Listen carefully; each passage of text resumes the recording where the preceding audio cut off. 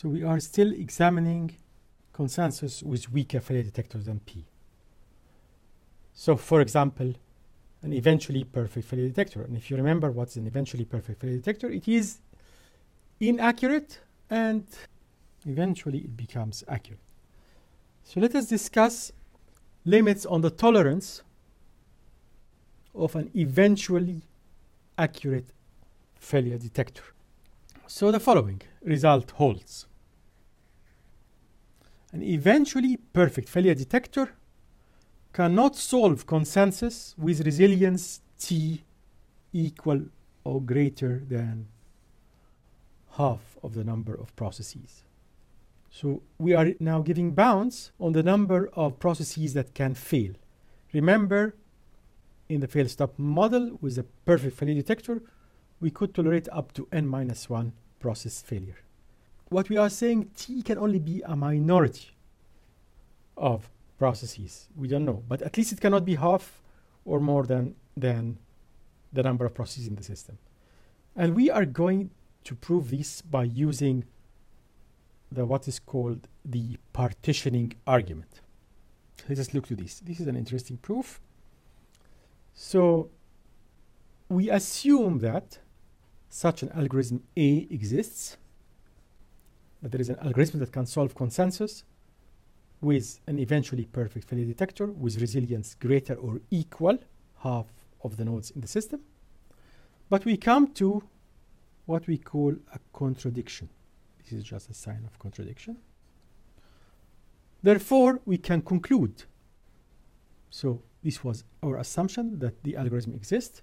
Then we conclude that there is no such an algorithm that can exist. So it is not the case. It is not the case that there is an algorithm A exists. So that is what is called proof by contradiction. And we do this just with a special case where we assume it is possible to solve the problem.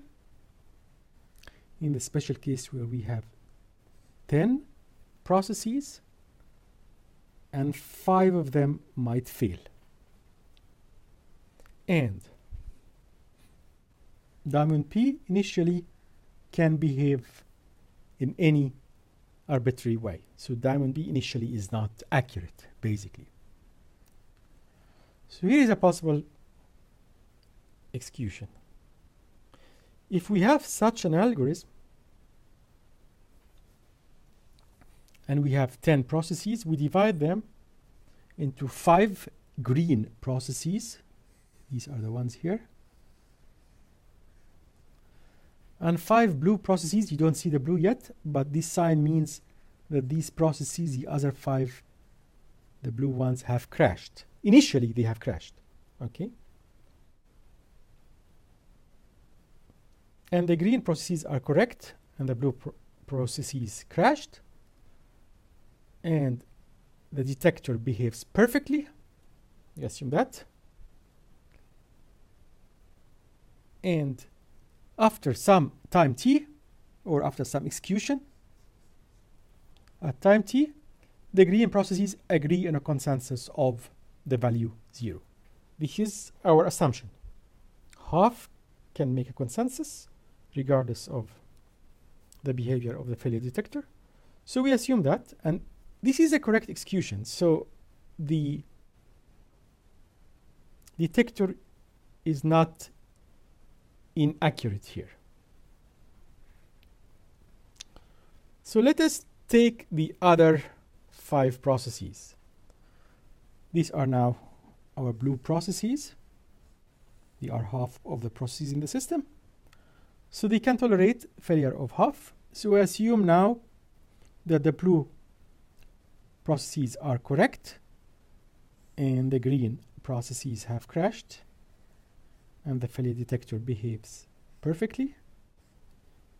And at some time t1, they decided on the value 1.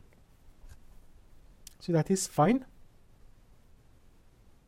So these are correct behavior.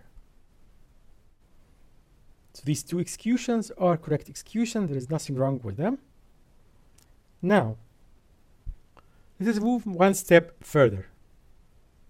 If you remember the green execution, so we can have an execution, we call it E1, where we have the green processes are running and agreeing on a value 0, but the failure detector of the green processes suspects that the blue processes have failed. So this execution E1 is exactly, with respect to each green process, behaves like the correct execution that we mentioned for the green process. And now look to execution E2,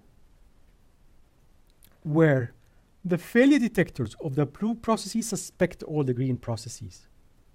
So again, this execution here, this one, until this point, of course, is viewed exactly by each blue process exactly the same as the correct execution where the green processes were actually crashed.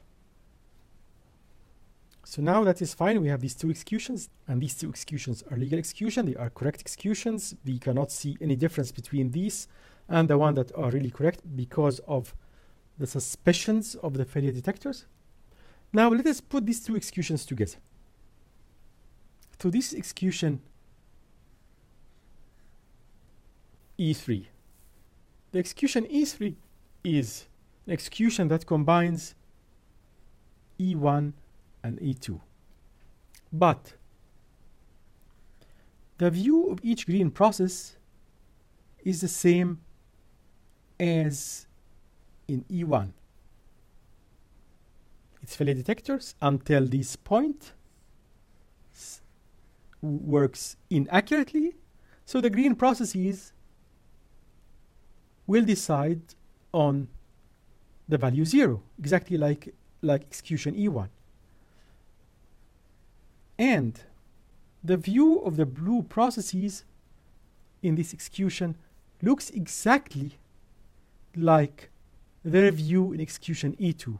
So in this case, processes, the blue processes, will decide on the value 1, the blue value. After that, the failure detector works fine. But we get an execution where now we have decided on green values by the green processes and blue value, which is 1, by the blue processes. So they decide different values. So we get a contradiction. They decide different values, so we get a contradiction. Therefore, this algorithm does not exist. Algorithms can tolerate half or more of the processes in the case of an eventually perfect failure detector. So again, this proof technique is called partitioning argument. And of course, we cannot talk about time because time does not exist in an asynchronous system. But we reason here about prefixes of execution, traces that only contain events of the green ones. And then we have traces that contain only events of E2. And then we had traces that combines events in E1 and E2. And they keep the order locally between events in E1 and locally between events in E2. But they are combined together, they are mingled together. But as you can see, the view of each process is the same as before, and they should get the same decision. And the decision will be the green ones will decide 0 and the blue ones will decide 1.